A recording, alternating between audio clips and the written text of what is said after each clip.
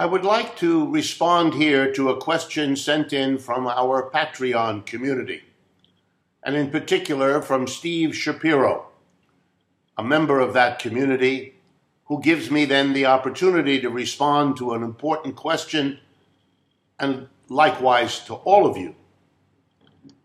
Steve's question has to do with the military-industrial complex, war preparation, and the fact, which he's right about, that I don't talk about that a great deal. And so it caused me to think, excuse me, why I don't. And here's part of an answer. I grew up in the time of the struggles against the Vietnam War and a whole host of devastating foreign military activities of the United States, against which first minorities and then majorities politically acted. And so it was, in my mind, something people kind of generally understood. So I focused my work, my economic analysis, on areas less well understood, less often examined, and less subject to criticism. That may have been a mistake on my part. Steve Shapiro's question focuses me more back on it. So let me say a few words. Yes, indeed, the military-industrial complex is a very important part of the U.S. economy. It is, in fact, one of the crutches that keeps American capitalism going. John Maynard Keynes would smile in his grave, seeing how steadily the federal government intervenes in the capitalist economy of the United States by doing something he advocated for times of economic crisis, but which the military has made permanent. Namely, the government gathers from individuals and businesses an enormous amount of taxes, taking money away from them, and uses it instead to provide a privileged sanctuary of endless demand to a core companies, capitalist companies here in the United States. The producers of munitions, the producers of rockets and bullets and uniforms and tanks and ships and airplanes and missiles and all of it.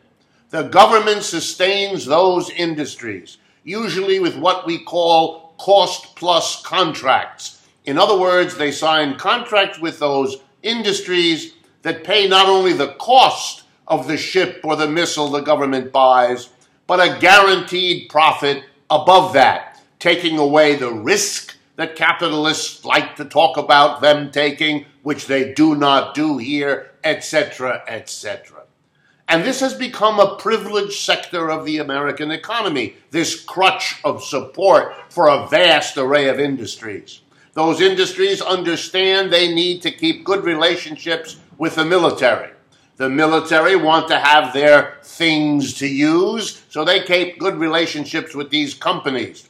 Together, they have spread their factories across the country, brought in the congressmen and women and senators they need to keep this whole game going, and the end result is the very military-industrial complex that Eisenhower warned Americans against, but that has been growing and expanding literally every day since.